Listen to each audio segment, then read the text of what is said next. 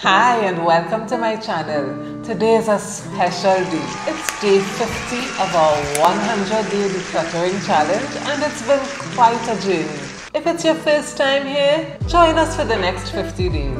Remember, decluttering is not only getting rid of items, it's a journey of self-awareness, self-discovery, self-care and self-love. At times it's painful, but it's also liberating, and the peace and tranquility are always worth it. So let's celebrate our wins and get ready to conquer the next 50 days. Whether you've released 50 items, more or less, it's still quite an achievement. So take a moment to reflect on your accomplishment. Think of all the space you've gained and the persons you've blessed with your items.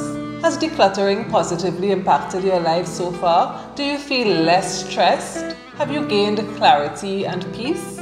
We've seen how taking small steps consistently can lead to significant changes over time. So now let's shift our focus to the next 50 days and how we're going to continue this inspiring journey. We'll continue curating our space to create our own personal haven and sharing our experiences, challenges and wins to support and encourage others. It's such a great feeling to end the year and begin the new year feeling lighter and with greater clarity.